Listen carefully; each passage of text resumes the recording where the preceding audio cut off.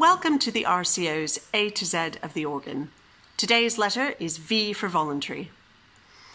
Today we tend to use the word voluntary to describe a piece of music, usually a piece of organ music, that's played before or after a church service. But it's a term that has its roots in a period of great musical, liturgical, and doctrinal upheaval in the English church. And it's also a term that was used to describe music that could fit a variety of purposes. Organ music written for the English Roman Catholic Church was heavily based on the plain song that was sung as part of the Latin Rite, and it was often written to be played in alternatum with verses of sung chant. So in other words, the organ music actually replaced verses of sung chant. However, with the accession of Elizabeth I in 1558, the Latin Rite was again prohibited, as it had been during the brief reign of her half-brother Edward VI some years earlier. Composers now had to come up with new ways of writing music to serve the new liturgical forms. And obviously, as plain song was no longer used, or certainly no longer used publicly, new ideas were needed. It's around this time that we see the first use of the word voluntary as the title of a piece, a work by Richard Allwood found in the Mulliner Book, a group of pieces most likely compiled in the early years of Elizabeth's reign, so in the late 1550s or perhaps early 1560s.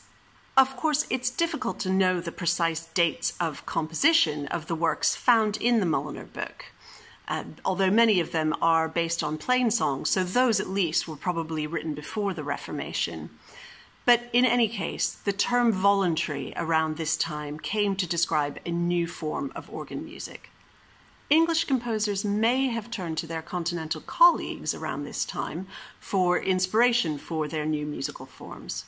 After all, the monarch who reigned between Edward VI and Elizabeth I was Queen Mary, a staunch Roman Catholic who was married to Philip II of Spain, and so she had many fine Spanish musicians at her court. It's interesting to note similarities of written ornamentation and ornament symbols between English and Spanish music from around this time, and a few works of Sweelinck are featured in the collection of pieces known now as the Fitzwilliam Virginal Book. But whatever their sources of inspiration, composers like William Byrd and his contemporaries, and then later Orlando Gibbons, Thomas Morley, and their contemporaries, all of these composers were writing music that could serve a variety of liturgical uses and that were not based on plain song. Voluntaries could bookend services the way they do today, or they could precede a psalm, a reading, or an anthem, or they could be played as incidental music at communion. So what were the musical characteristics of an Elizabethan voluntary? In his 1597 treatise entitled A Plain and Easy Introduction to Practical Music, Thomas Morley described the fantasy as a piece in which a musician taketh a point at his pleasure, and resteth and turneth it as he list. And lest you think I've forgotten that we're talking about V for voluntary and not F for fantasy, I haven't. The terms fancy, fantasy, verse, voluntary, all of these were pretty much interchangeable around this time. Let's look briefly at an example by William Byrd. Here we have the fancy in D minor, which begins with writing that's almost choral, slow and sustained. Byrd takes this point, as Thomas Morley would describe it, and treats it imitatively. You can see here and here the change to a new idea, also to be treated imitatively.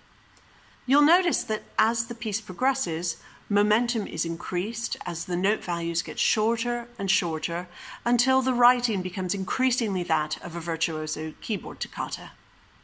So we've touched on the variety of ways that voluntaries could be used liturgically, but voluntaries could also serve as domestic entertainment.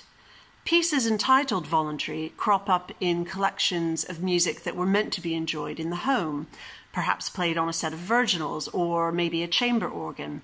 So their versatility extends outside the confines of the liturgy. Of course, with the rise of Puritanism culminating in the period of the Commonwealth from 1649 to 1660, organ music in England was largely suppressed and many organs were destroyed. However, the restoration of the monarchy in 1660 and the return of Charles II to England saw a big surge in demand for new music to enhance the liturgy, and also a rise in demand for new organs to replace those that had been destroyed. It's here that we start to see continental influence again. Organs were now being built with mutations and with reeds, for example, as organ builders who had fled to the continent during the Commonwealth era returned with new ideas. Composers like Frescobaldi and Froberger, and also the French music that Charles II brought back with him from his period in exile, all of these things provided sources of inspiration to English composers. We see French ornamentation in the works of composers like Henry Purcell, for example, and voluntaries written for specific registrations, such as the trumpet or the cornet. Moving into the 18th century, voluntaries tended to be multi-movement works, often beginning with a slow movement before moving into a faster, more virtuosic, concerto-like movement. This culminated in the works of composers like John Stanley, who died in 1786. Stanley sometimes wrote voluntaries of even more than 2 movements, and he generally called for specific registrations to be used. Not everyone was a fan of the 18th century late Baroque voluntary, though, with critics saying that they were too flippant, too secular, and too showy for liturgical use.